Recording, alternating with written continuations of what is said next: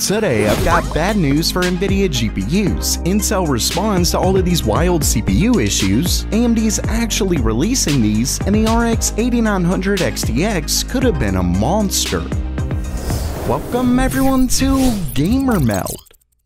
First up for today, if you've been thinking about picking up one of Nvidia's RTX 40 GPUs, you may want to do that soon, as a new report from the Chinese site Board Channels and later reported by WCCF Tech, they claim that the supply of Nvidia's current gen GPUs are down, but specifically the 4060 Ti has seen a big supply cut. Apparently, supply to major board partners have seen a big drop in shipments to only a few dozen. Ultimately, diminishing supply with steady demand only means one thing: increased prices. Now, it does seem like this mostly only affects mainland China, but there could be ripple effects in other markets. Of course, so far in the US, GPU prices have actually been on the decline. I'm not sure how long the supply crunch could last, but if you're able to wait it out, you may not have to worry. Either way, for now, it's not looking great.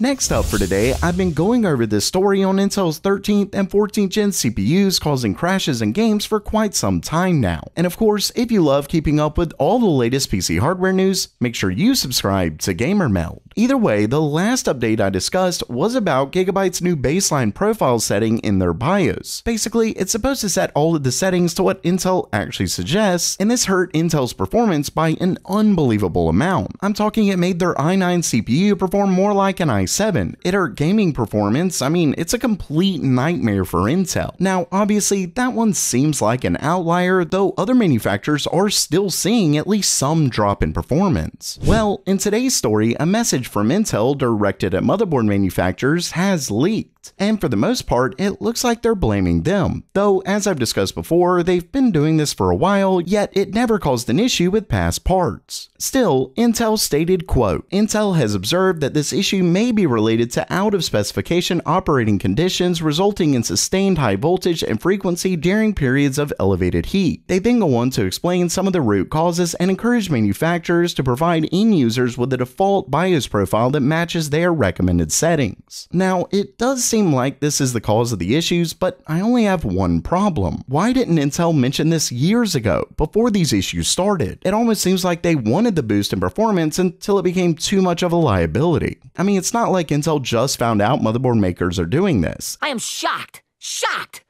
Well, not that shocked. And really, that's my main issue here. I get that board partners aren't blameless, but it just seems like Intel is only doing this because they have to. And once again, I really think reviewers need to re-review these CPUs.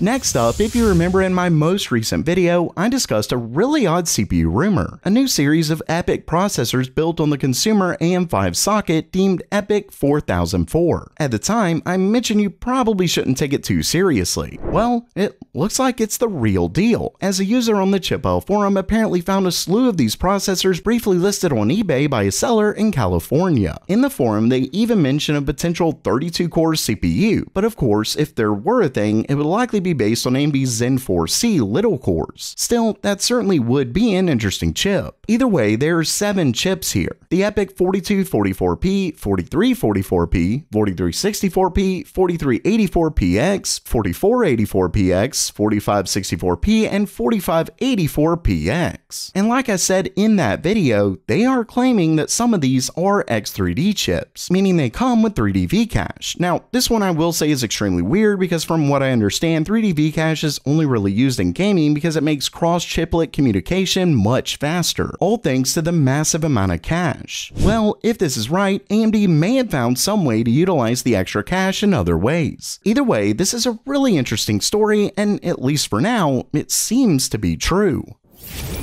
And lastly for today, AMD's top-end, next-gen RX 8900 XTX would have been the most insane GPU launch from AMD ever. A few months ago, rumors began circulating that AMD's next-gen RDNA 4 would come with up to 9 compute chiplets, which is a 50% increase over the current Gen 6. Well, in a new piece of source code shared by known leaker Kepler, it looks like that leak was correct. As you can see, there are in fact 9 shader engines for this GPU. Now, if we took Navi 31's configuration, that would make for a total of 144 CUs, which is exactly a 50% increase in core count. But get this, had AMD used Navi 32's configuration, that number would have gone up to 180 CUs, for a 87.5% core count increase, meaning even before any clock increases, we could have easily been looking at an 80% plus performance increase over the 7900 XTX. And according to another user on the forum post, it was actually above 200 CUs. So for example, let's say if AMD was thinking about using 24 compute units per shader engine, we would be looking at 216 CUs, meaning AMD could have potentially made a GPU with well over a 100% increase in performance above the 7900 XTX. But alas, if you've been following this channel, you know that AMD has since canceled their top-end RDNA 4 GPU, making this one of the biggest could-have-been moments in PC hardware history. Of course, from what we've seen, AMD likely made this change to focus more on AI, which is understandable given the revenue it's been generating for Nvidia, but it's still a very sad day. So while that does it for today, are you bummed about the GPU AMD could have released? Let me know down in the comments below. And if you liked the video, please subscribe, and as always, have a great day.